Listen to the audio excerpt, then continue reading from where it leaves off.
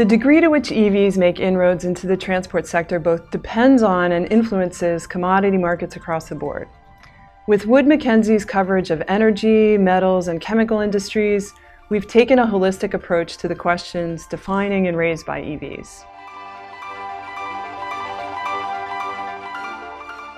So one of the main factors to consider is falling battery costs.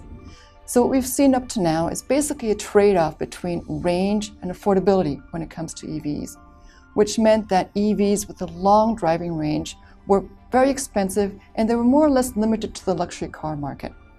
But what we're seeing now is a release of this new generation EV models that have an increased range at a purchase price that is more affordable. And so we've done cost comparisons between EVs and gasoline cars.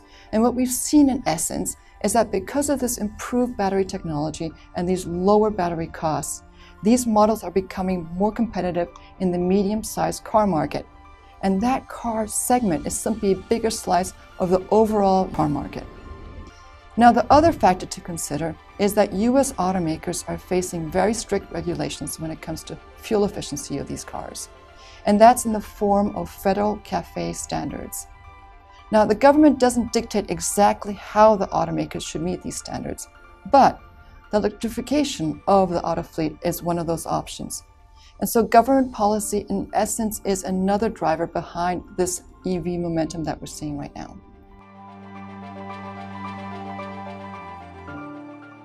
So today we see many Asian countries are actively promoting the development of EVs, with China leading the way and followed by other major economies in the region such as Japan, South Korea, and India. EV sales in China have increased over 20 times since 2013, but the fact is that the share of EV sales is still quite marginal at less than 1% in 2016.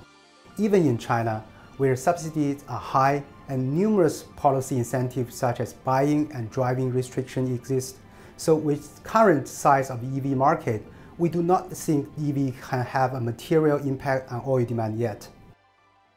So the potential ban on the conventional ICE cars announced by China and India could potentially boost the electrification of the road sector, but specific policy measures are still lacking.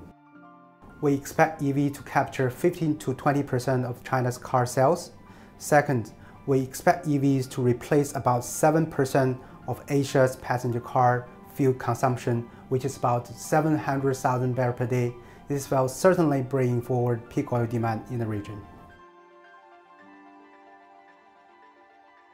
Well, electric vehicles account for around 1 in every 400 cars on European roads.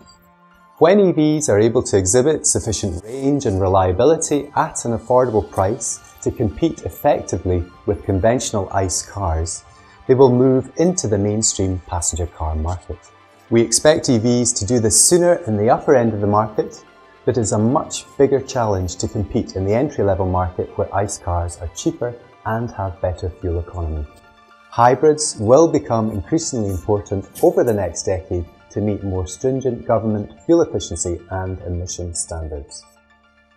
By 2040, we forecast that battery electric vehicles will make up about half of all car sales in Europe and account for around 1 in 5 cars on European roads. This would displace around 20% of road fuel demand from European passenger cars. But conventional ICE cars could still be a feature of the vehicle stock for a further 20 years as existing cars are only slowly scrapped.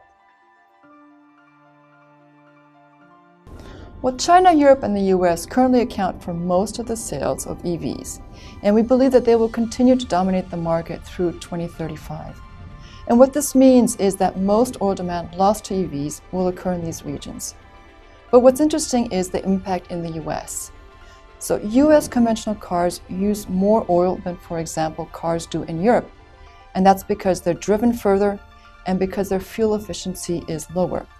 And what this means in summary is that when we replace a conventional car with an EV in the US, we tend to displace more oil. To understand the economics of EVs versus internal combustion engines, our metals teams are working toward building battery cost estimates, starting from mining operations for lithium and cobalt. Our power analysts are working on the implications on system-wide generation, as power associated with charging ramps up, as well as the retail charging solutions offered for consumers as utilities and technology companies respond, and at what pace, to this evolving market. Our oils teams are considering national, state, and local policy decisions, from U.S. CAFE standards to European ICE bans to city licensing costs in China, as they frame both company and customer economics and options. In addition to the cost side, we're watching consumers themselves to understand whether the Chevy Bolt and Tesla Model 3 in the US or new BYD cars in China answer legacy questions about the showroom to highway EV experience. Global coal and gas demand has disappointed with slower growth over the past few years and more competition from renewables, while gasoline demand has lent support for oil. Could EVs change that competitive mix long-term between oil, gas, and coal? If it does, the cost of keeping pace with fuels and infrastructure necessary to support EVs could ultimately undermine the long-term potential of these cars.